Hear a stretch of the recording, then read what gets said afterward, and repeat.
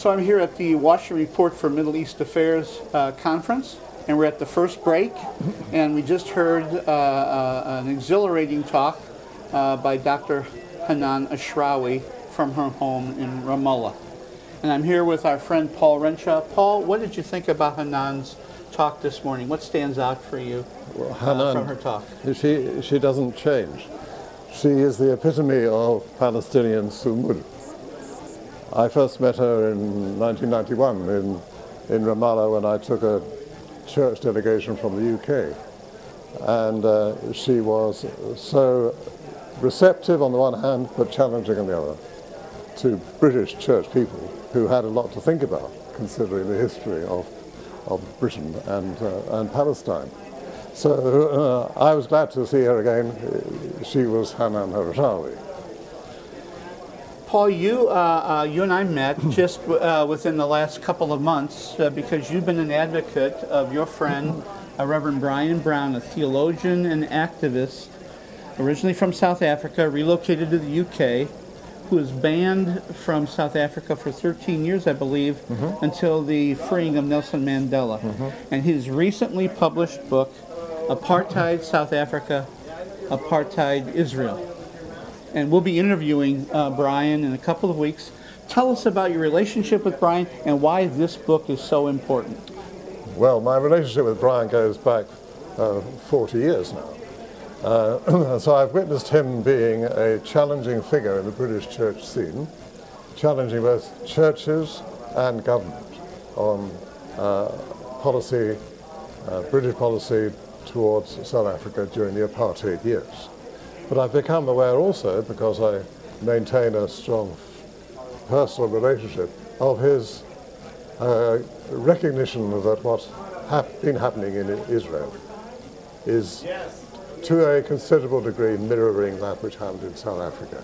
It's not identical in every respect, but he felt that it was important for him to draw on his South African experience theologically and write about apartheid in Israel alongside apartheid in South Africa. And that's what he did during the lockdown in the UK in the last couple of years. So he's offering this book not just as a digest of international law, but as it's a book of political theology. And I think that it ought to be of considerable interest to people with a theological concern for the Middle East and Israel-Palestine in particular, and also I think for seminary students to really come to terms with what the implications of the last 70 years in both South Africa and Israel have been. 1948 was the year of the advent of the national government in South Africa, the apartheid government, as well as the year of the Nakba and the big change that came over the land between the river and the sea. So I believe Brian has a lot to say, and he needs to be taken seriously. What was it that brought you, Paul Renshaw, to the study and activism around Palestinian rights? Well, for many years I was working with what was first of all the British Council of Churches, and then churches together in Britain and Ireland, an ecumenical network in Britain, and my focus for a long time being on South Africa. And in the late 1997, some people involved with the ecumenical agency known as Christian Aid, which is like Church World Service in this country, asked me to go with them on a delegation to Israel-Palestine, because they felt that my experience in relating to South Africa and in the apartheid years might have some relevance to what they were experiencing. They were reworking their policy on Israel-Palestine, and that was my first experience. And it was an eye-opening time for me. Those trips are, aren't they? I was then, within 2 or 3 months, I was back again at the Sabile conference, and I think that was the time when Edward Said was speaking, Yeah. and in Bethlehem. And it was also the time when I met the ANC representative in Ramallah. Oh, wow. This young white woman. I was really quite surprised. And she was saying to everybody, well, you do realize what we stood for. We stood for a non-racial one-state solution. And that was in early 1998. So there we are. I've had fairly continuous contact. There's been a hiatus the last decade in terms of personal visits, but I've been there 7 or 8 times, and have always felt that the personality of Hanan that came through the camera all those miles from Ramallah this morning, that's the personality of Palestine that I know. Absolutely. Paul Renshaw, thank you very much.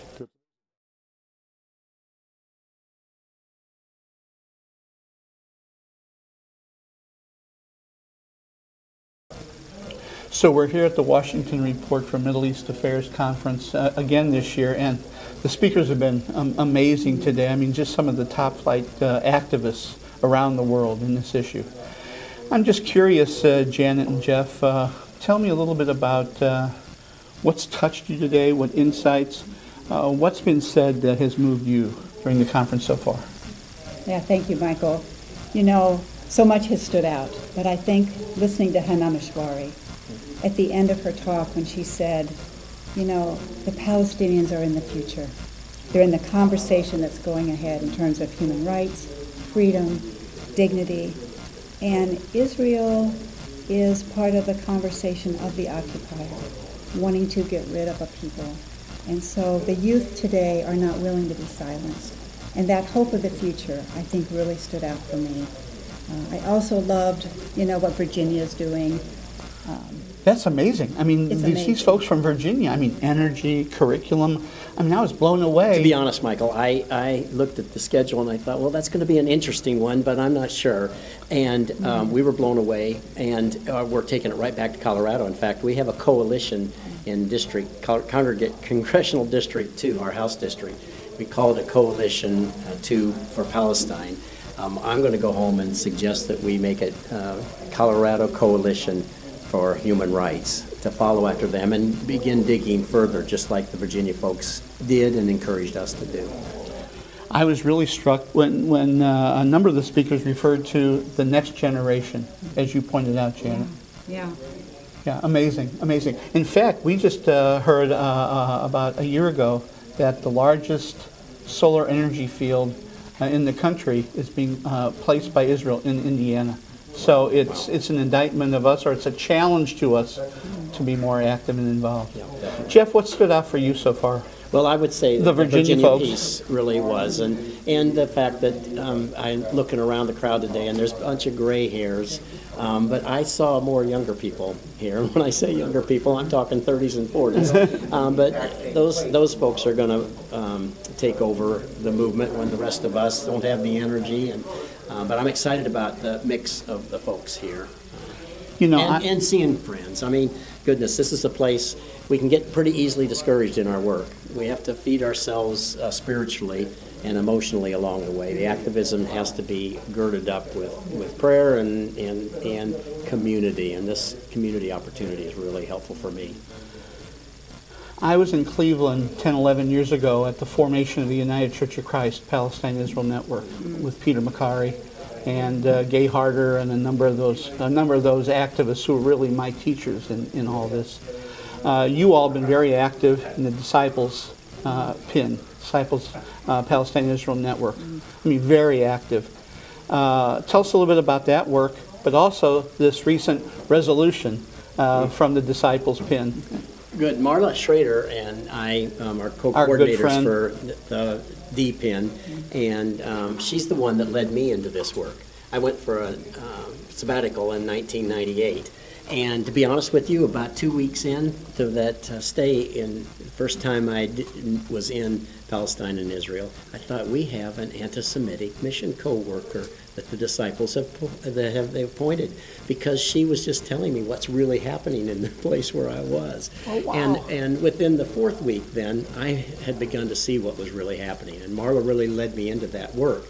Not anti-Semitic at all, just critical of the state of Palestine and what it was doing to the Palestinians, the state of Israel and what it was doing to the Palestinians. So she's the one that put me on this path, and we've been very, very active since then. I'm really grateful to Marla for that. Regarding this resolution, we had to have a COVID-canceled General Assembly in 2021, and so several of us have been working within the denomination to say we need to speak up, because we're partners with the United Church of Christ. We do our overseas ministries together, Board of Global Ministries of the Christian Church Disciples and the United Church of Christ. And they've led out in this in such incredible ways. And I think we, as disciples, have been trying to catch up with them. And just last week, our 3 officers of the church that are really authorized by our design, which is the disciples' constitution, they issued a pastoral letter that is quite clear in its condemnation of what's happening over there. It uses the words sin and apartheid, and I've been really pleased with that letter. And we want to take it further, of course. At our next General Assembly, many of us are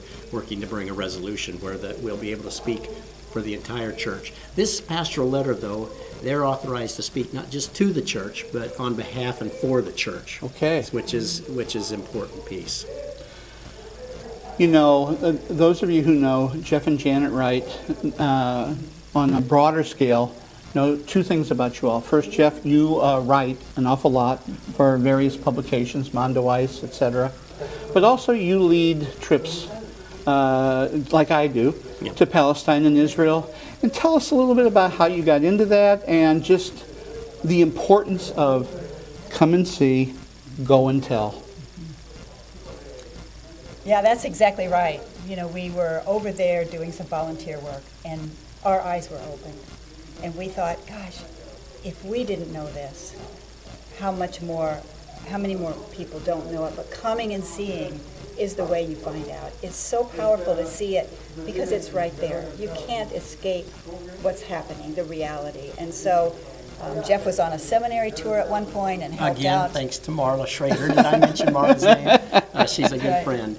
On that trip, we hear... and this was in? This was in, way back in 2008, 2000, whenever. That's way back. It's interesting. What I would say is there's a refrain that goes with come and see. The Palestinians, when we're there, say, now go and tell. Absolutely. And you have stories to tell when you've been there.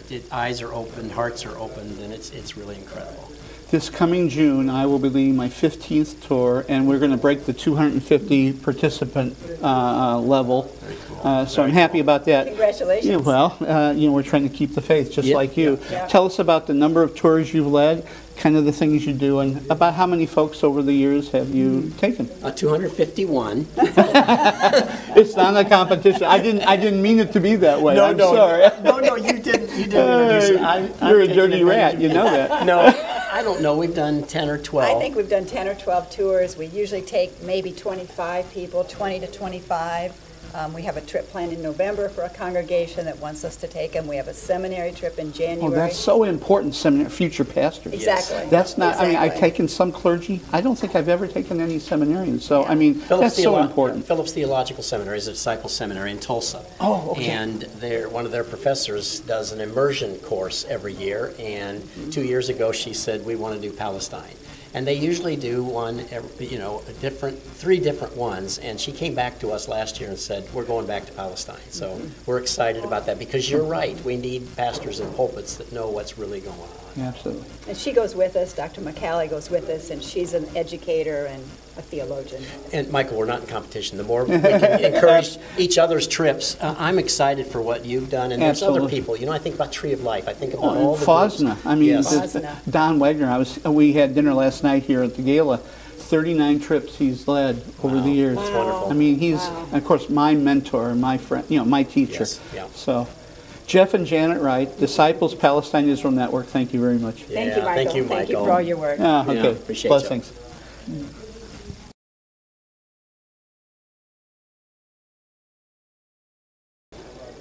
So Don, we're here at the Washington Report for Middle East Affairs Conference here in Washington, D.C., and I'm here with Reverend Dr.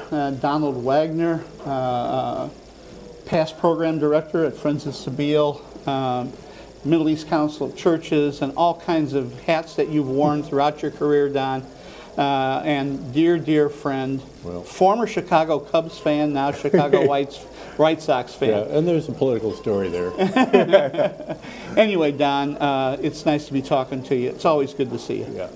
Well, you too, Mike. I just think the world of what you guys are doing in Fort Wayne. I wish we could get down there more, and we'll try. Well, but, Don and Linda, Don has been a mentor of mine and a dear friend for more than 20 years. Yeah. Don, we're here at this conference. I mean, every talk has been a major kind of enlightenment for the those of us gathered here today. Give a couple or three particular insights or speakers that stood out for you today. Well, we just heard from Gideon Levy, the great Israeli journalist from Haaretz, and he basically has said that we need to get tougher on Zionism. We need to go hard on issuing more programs that support democracy for everyone, equality, human rights, rule of law, and we haven't been strong enough. Our backs have been weak. And one of my old heroes from my rock and roll days, Roger Waters, he is someone who has that strong backbone, who doesn't give in when he's attacked. So we hear from people like that. Huwaida Erat, who's running up in Michigan, a sign of a young Palestinian now getting into politics and an activist. So it's been one after another. And just being in the presence of these prophetic people is inspiring. And for me, just to have a small role to be with them, it just lifts my spirit. And I think we need each other in this way. But also the hard-hitting analysis has just been tremendous. So I am just thankful I was here. I feel another renewed spirit, more networking and connections to continue the journey. You've been about this work for 40 plus years. Yeah. And so to see the next generation, like Huwaida, who we've hosted in Fort Wayne, and others, I mean, it has to be really uplifting for you. Yeah, we didn't have this, maybe 7 years ago. With the rise of JVP, Jewish Voice for Peace, young Jews who now aren't buying the old line, who are critical of Zionism and are willing to be activists, who are involved on campuses with Palestinians and Students for Justice in Palestine, and are willing to take the hits and still go strong. This is one of the most hopeful signs, I think, and again, inspiring. And like I said, we didn't have this, until the last 7-8 years. Gideon Levy emphasized, right, along with these human rights organizations, recently, apartheid. We need to keep beating that drum. But connecting his talk with your talk, you both emphasized the importance of boycott, divestment, but you both emphasized now the need for sanctions. Absolutely. Say a word about that. Yeah. Well, I think it's just learning from the South Africa experience. The boycotts are something that organizations and people do. And that raises the consciousness, awareness. It puts a little bit of economic support on Israel, but until governments get involved and lay sanctions, just as we're seeing with Russia in the Ukraine experience right now, until that happens, Israel's not going to change. They're not paying a price. They're not being held accountable. So it has to move to sanctions. Every day I pray that it moves to sanctions. And to keep the BDS going, that's an absolute must. And I think the churches can play a strong role here. And we have to begin to call for sanctions. You have made so many contributions to the struggle for Palestinian justice throughout your life. But it's fair to say you've been known for your analysis and your critique of Christian Zionism. Yeah. And that's what your talk has been about today. Not only on the fundamentalist, dispensationalist right, but now later Yeah. the mainline churches, progressive churches, Roman Yeah. Catholic churches. So talk a little bit about Christian Zionism. I know that you only have a couple of minutes to do that, but the gist of what you've been telling us Yeah. today. Well, I was one of them. I came out of seminary having studied the Holocaust and post-Holocaust theology where it began in World War II. And it's really a form of Christian Zionism. I call it hiding in plain sight. It's in our mainline denominations, and it's infected Congress and the Democratic Party, where you really privilege Israel because you don't want to be anti-Semitic, but also it kind of gives an exclusive analysis of Israel, that we should protect it from accountability in international law. And so dialogue with all the pro-Israel organizations is a key thing. But they tell us, check your concern for Palestine at the door. Leave it to us. That's too complex. It's contentious. We shouldn't be raising that issue. Let's just have good meetings and dialogue. And this is what our friend Mark Ellis calls the ecumenical deal. Forget the Palestinians. Just work on good Jewish relations. But now we've got to do the reverse. We've been weak. We've been kind of kowtowed to those kinds of pressures. So now we have to stand firm for justice and hold Israel accountable on everything. And the churches now, I think, are beginning to move. The United Church of Christ had a fantastic position last summer. I hope the Episcopalians, Presbyterians, Methodists are going to do the same. And we've got to go hard on a critique of Zionism and Christian Zionism, but also move to sanctions. Yeah. Really, the churches in this country are responding to this cry for hope. Yes. From our own Palestinian sisters and brothers in Christ. Say a word about the cry for hope, and also, if you can make the connection. We were talking yesterday, and you said you've taken 39 trips. You've led 39 trips of Christians, Muslims, Jews, others from this country to come and see and then go and tell. Right. Say a word about this relationship between this country and our Palestinian friends overseas. Yeah.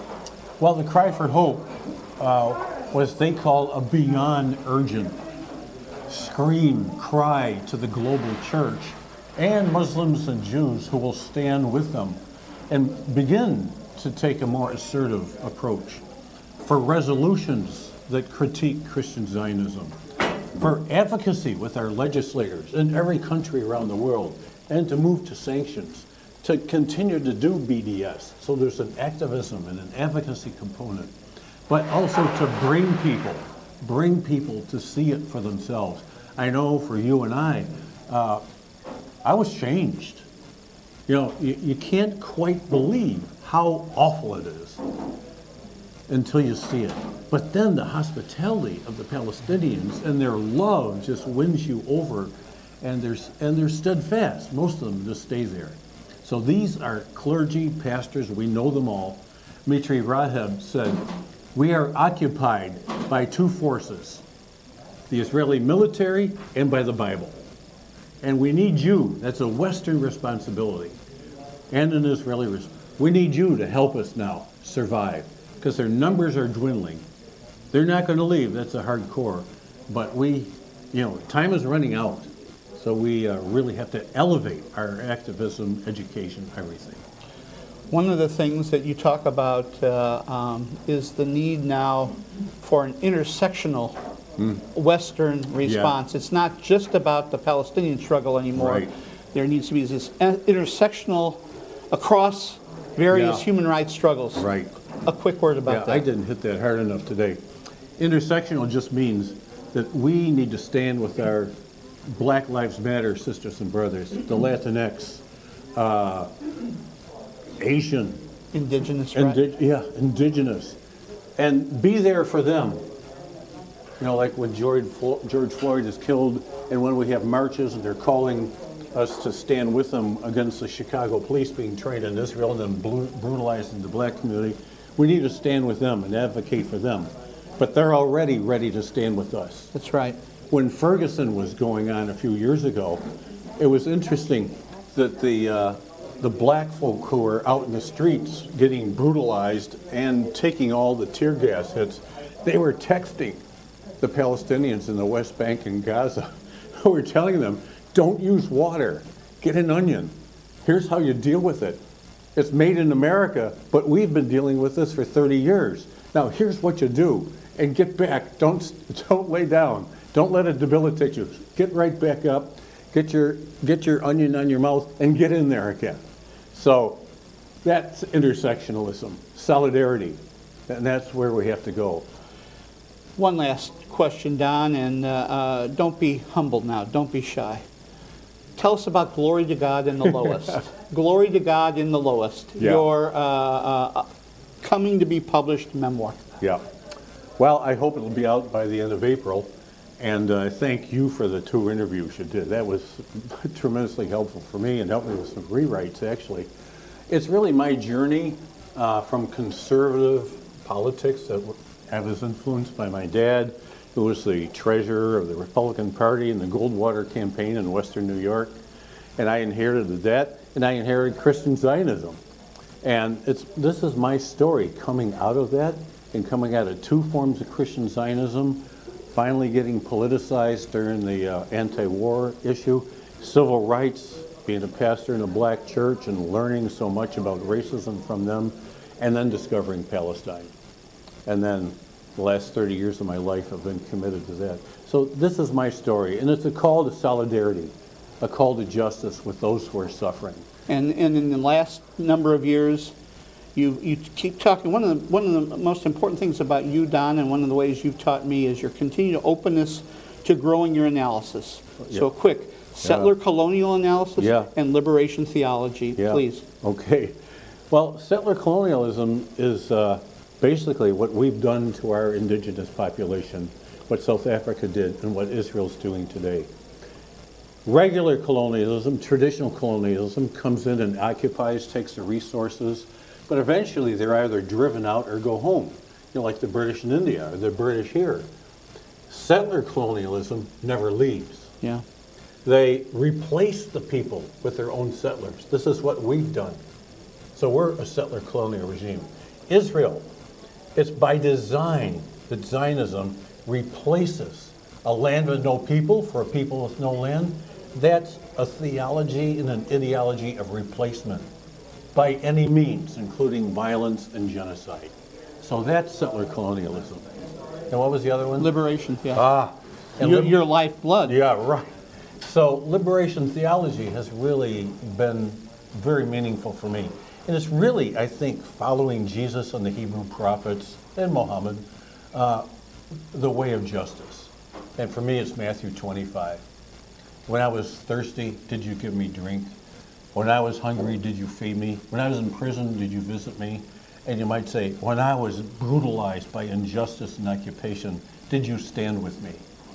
So it's a call of solidarity to the poor and the suffering, and that's our call for Palestine.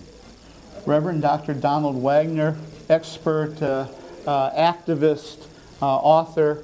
Look for his book, Glory to God in the Lowest, come the end of April. Don, thank you very much for a lifetime work of witness. Well, thank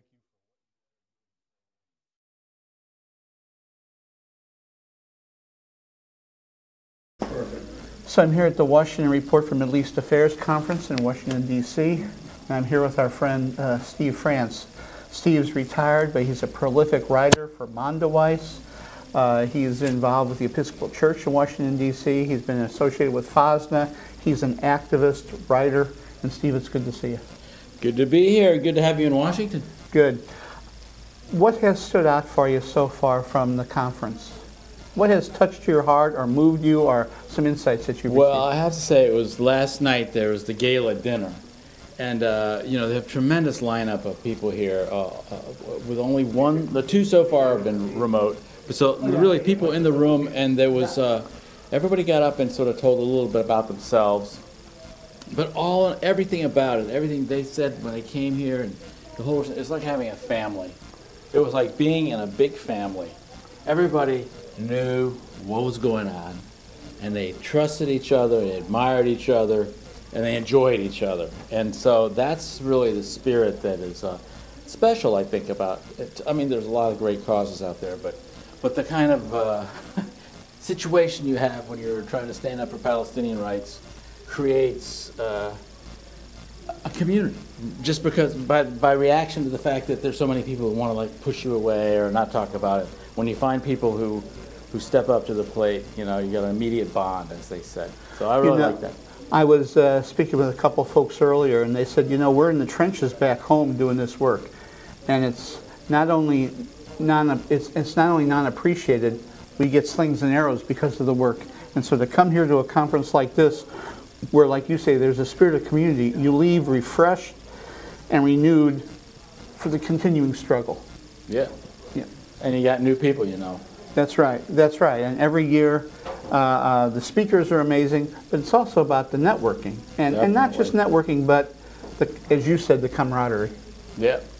Well, I also, you know, you can't do this activism stuff if it doesn't give you some pleasure, some energy, some you know, psychic rewards, and I like to use the fun word, actually. If it's not fun, you know, then yeah, I don't know if I could last myself. You know, some people are more dutiful than I am, but this is a great issue to be involved in. It's fascinating. There's like a million different angles on it, from every kind of angle. We heard this morning, energy companies, curricula and textbooks, all of them connected to the larger human rights issue. Theology, I mean, it's all interconnected. History, sociology, race, identity, politics, and more politics, foreign affairs, diplomacy, psychology. I mean, this is such a weird issue. And, you know, the way in which Israel has carved out this, or had carved out for it this bizarre apartheid state that is bizarrely tolerated and, in fact, condoned and supported by otherwise relatively normal societies. Let me ask you this. The Episcopal Diocese of Washington, D.C., you know, I mean, you're a part of that work. Episcopalian, yeah. Recently, just passed a resolution. 3 resolutions. 3 resolutions. Tell us about it. Well, the big thing that's going on, and we were the 3rd diocese of the Episcopal Church to pass an apartheid resolution, which simply says that Israel is an apartheid state, and that we, as Episcopalians, find that to be a sin. It is, in effect, our resolution didn't quite get this theological, but in effect, apartheid is the ultimate sin. It's the sin that captures really the essence of what we're not supposed to do in loving our neighbors and in forgiving people and reaching out and doing God's justice and love in the world. It's like it's the perfect anti-God way to be, which we've done in our own country, and we know South Africa did it. And so for a church, this is the big one. Then we had also a resolution condemning Christian Zionism, which is very heretical and very violent distortion of Christian scripture, and also for the free speech right to boycott whomever. Everybody has a right to boycott, but there should not be laws that are targeted solely against boycotts on political grounds of Israel or parts of Israel-related companies and so on. One last question, Steve. You just recently wrote a review for Mondoweiss on Brian Brown's Apartheid South Africa, Apartheid Israel. Right. Tell us about Brian Brown's book. Well, Brian is amazing because he's, I believe he's past 80, but I wouldn't want to take him on in any kind of debate because he is like a pistol. It's a tome. Hot. It's a big book. He's lived the book. It's really a book about everything that he's lived through as a South African, starting in the 60s to oppose apartheid, and to realize in his society, to understand the apartheid mentality, which he was, had been kind of indoctrinated with, and then to have the experience of breaking through to like the Black consciousness movement in South Africa, which was a terribly important thing for the Africans to really come together and understand what was their responsibility and how their own understanding themselves and their place in the world is essential. And so Brian's group, the Christian Institute, like bonded with black consciousness, and he says an extremely exciting, life-affirming, identity-expanding experience. And then he got banned by the South African 13 government. years. So yeah, he was banned under a ban for 13 years until Mandela was released. It was so incredibly tough to be banned. I mean, you can't meet with anybody. I mean, one person at a time, and even then, you better be careful. So he went to Britain, and he's lived there ever since. But he immediately kept the fight going by being the Africa Secretary for the British Council of Churches. Meanwhile, he had already figured out what was going on in Palestine was the same exact problem. So he has lived this whole thing, and he can tell you the spirituality of apartheid. He can tell you the history of it, the sociology of it, kind of like apartheid from the inside. These human rights reports, you know, they look at the outside, they go, look, here's what's happened to Palestinians, boom, boom, boom. It doesn't happen. And so they've got the objective facts, prove it.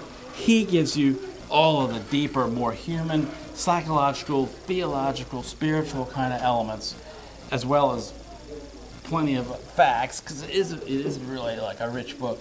And I think he's the man of the hour. His book is the one that will show how liberal churches in this country and around the world are going to move to make the turning point from seeing a problem and being unhappy about it, and hoping that maybe it'll get better and saying the right things, to actually seeing it as an incredible challenge that they have to face, that we have to face as liberal Christians, true believing way Christians, and that's our job as Christians. There's no way around it. And I think that Brian's book leads you right down the path to that reaffirmation of our most fundamental beliefs. Steve France, my friend.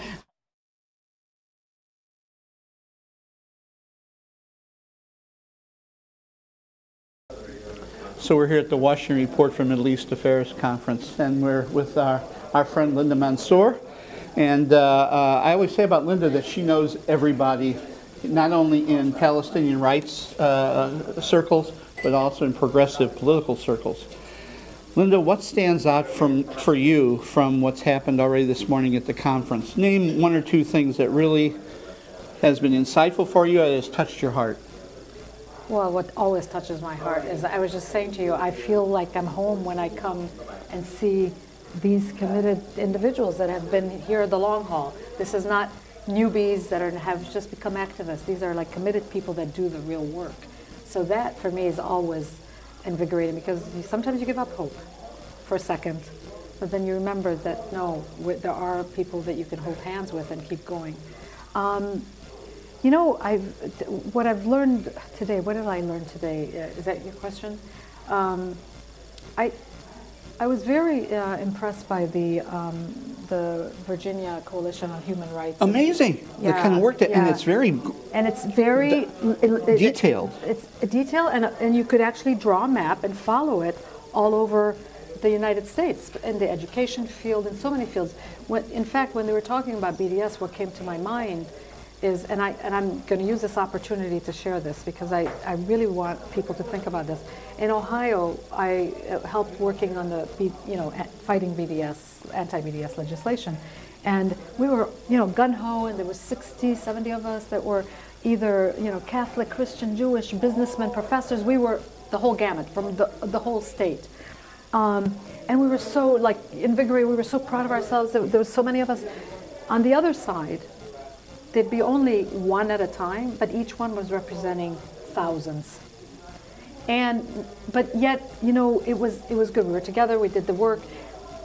When it went up for a vote, we got shot down. But what was really interesting is that one of the senators asked to suspend the vote, to suspend the rules, so that they could vote on his resolution, which had no oversight. And the resolution was to change the percentage that could be invested in foreign bonds and currency, and from the Ohio Treasury. And at the time, it had been it had gone up to 1.5% to 2%. Now we have in Ohio $250 million of our state treasury invested in Israeli bonds. And so when they were talking about BDS today, anti-BDS legislation, and I went and spoke to them afterwards, I told him this story. I said, "Did you look at that?" He said, "No." And I'm thinking, we need watchdog. That's right. All over in each state we have. I mean, there. You know, what they were talking about is basically having watchdog. They suggested we go once a month, and that was interesting too. That as a group and talk to the legislators, but we need to focus on where the dollar is, because that's where the undercurrent I think really is. In our example, we were focusing on this BDS legislation that was maybe 3/4 of a page and really had no teeth. There was no punitive piece to it. So yeah, but then in the meantime, suspend the vote and let's put $250 million in Israeli bonds. Yeah. And the Ohio people are starving. They weren't going to pay a price if they had voted it down. There was no oversight. Yeah. So that it brought to my mind that we really need, the work they're doing, the Virginia Coalition is amazing work. That grassroots effort that's so detailed and specific. I mean, these people really are models. Yeah. I was really impressed with the man from CARE too. I mean, what an energetic. I mean, he brought dynamism to the effort, and again, attention to detail, and not giving up. I mean, and hope that you can make a difference. This guy was in their midst for 10 years, and that doesn't stop us. We're going to keep doing our job. From Columbus, Ohio, by the way. You saw that. Yeah. Tell us just briefly, Linda, your background. Where's your family from? And I mean, this has been part of your lifeblood, this Palestinian activism. I mean, it's part of every Palestinian's life. But just say a little word about yourself. Well, I myself was born in Walter Reed Hospital, Washington, D.C. My dad was in the U.S. Army. But my dad is from a town called Bira, next to Ramallah, in the West Bank, and my mom is from Lifta, the beautiful village of Lifta. Oh my God, I've been there. Yeah. Well, and Lifta, there's the lower Lifta and upper village. So she's from the upper Lifta. And, we were raised from, even though my dad was a proud American.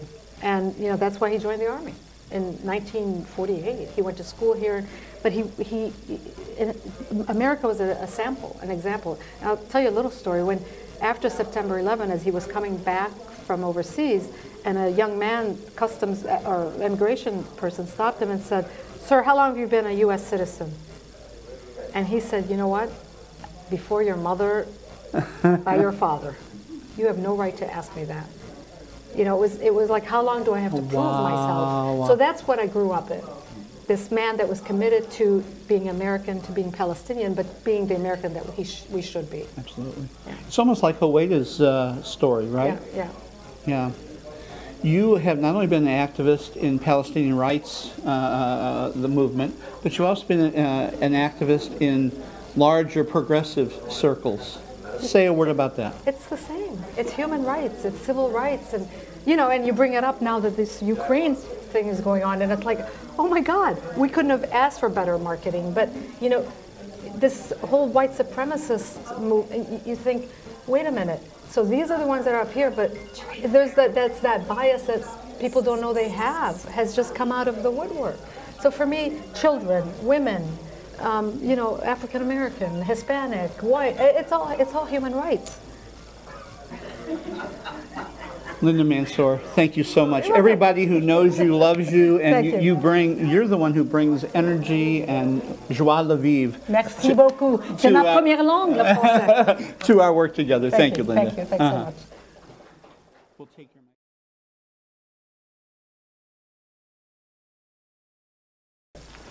So I'm here at the Washington Report for Middle East Affairs Conference in Washington, D.C., and I'm here with Walter Hixson, Dr. Walter Hixson, a scholar, activist about the Israel lobby. And so, Walter, I want to ask you first your reactions to Hanan Ashrawi's speech this morning. What stood out for you from her talk? Well, she's such a legendary figure and has been at this for so long, and of course is right there in Palestine. So she brings a perspective that very few people have of decades of effort to try to find justice and peace in the region. And so it's always great to hear her, and that she maintains hope in the face of all the struggles for as long as they've gone on is very inspirational. You kicked off the conference this morning by simply asking and then answering the question, why are we here? Yeah. Walter, why are we here? Well, we're here because it's a conference on the Israel lobby, and despite the fact that some people don't recognize the influence of the lobby is tremendously significant in the Palestine issue in the United States. So I go through its origins, its evolution, how it gained power, the tactics that it uses. In my book, Architects of Repression here, I go into great depth on the lobby. And so I just gave an overview of that and really the pernicious influence of the Israel lobby, especially its domination of the Congress, is something I emphasized. So the domination of the Congress. Name 2 or 3 other ways that the Israel lobby influences us in Ohio and Indiana that we may not even be aware of. Well, it's certainly got a pervasive influence in the media, and so one of the big problems is the very poor media coverage, even from prestigious publications like the New York Times. For example, the Times is yet to acknowledge that Amnesty International declared Israel an apartheid state. So it influences the media, but probably the most significant thing is Congress, the control of the purse strings, all the money that it gets, and much of that goes under the radar because they don't debate. There's no debate. The money's just handed out. The support is just there. The congressmen are all mobilized. They know they can pay a price. And you asked about tactics, so they can be targeted in the next campaign or their opponent funded if they step out of line. So with a very few exceptions, really astonishingly few exceptions, the Congress is really under control of Israel. Your prime example was Mitch McConnell. Right. Just say one quick word about Mitch McConnell in the pocket of the Israel. Yeah, he's received more funding from the Israel lobby than any other politician in American history. And so I mentioned when he first won his Senate race, it was very narrow in Kentucky in 1984. And he went to the lobby and he said, what do I need to do to get you guys to back me in the future? And they said, we're nonpartisan, you vote our way, and you've got it. And so he has been a staunch supporter of Israeli apartheid and injustice in Palestine. Walter Hixson, his books are necessary reading if you want to understand the Israel lobby's influence in the United States. Walter, thank you very much. Thanks for all you all do at home. That's where it begins on the home front and it'll work its way to Washington. Thank you very much, Walter. Okay, thank you.